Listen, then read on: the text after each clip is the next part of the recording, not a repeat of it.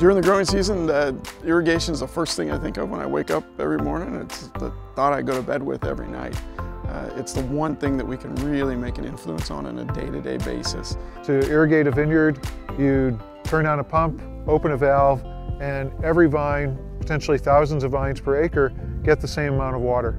We wanted to see if we could actually irrigate down to the single vine level.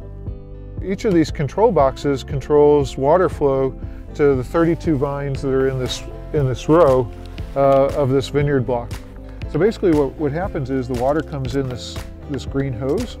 It goes through a flow meter, so we know how much water is going through, into a distributor that distributes the water now evenly to all 8 valves. Each of these valves will control water flow to one vine. If we can irrigate down to the individual vine, what that allows us to do is address the individual needs of each vine versus have to make decisions for the weak vines or make decisions for the vigorous vines and have to kind of apply a blanket irrigation plan. This allows us to really become much more precise with our agriculture.